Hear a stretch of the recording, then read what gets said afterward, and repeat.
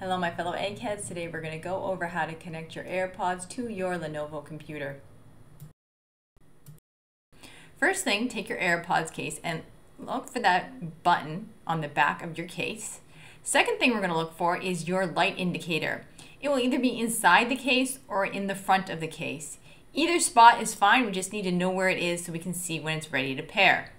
You're going to hold down that button in the back of your case for about 10 to 30 seconds until that indicator light starts to blink like so. Now you know you're ready to pair.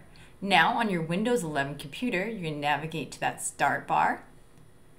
You're going to go to your settings wheel. And this is all while your case is open with that light flashing. Next, you're going to go to Bluetooth and devices. And then we're going to select the add device option. All this whole time your case is open with that light blinking. Then I'm going to click on Bluetooth and it will immediately start looking for available devices for pairing. As you can see, my AirPods showed right up, but I'm going to go ahead and click on them and they won't immediately connect. And when this happens, oftentimes you need to disconnect it from, say, your phone or iPad. Or if it doesn't show up at all, that can be another indicator that you need to turn the Bluetooth off on your phone. If I go ahead and turn the Bluetooth off my phone, as you see, it connects no problem.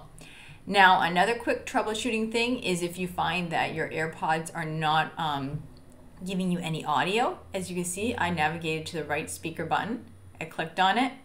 And then if I click on the right arrow, then sometimes you do need to manually select your AirPods if they're not already selected. So if you do have any trouble after connecting, that would be the thing to do next.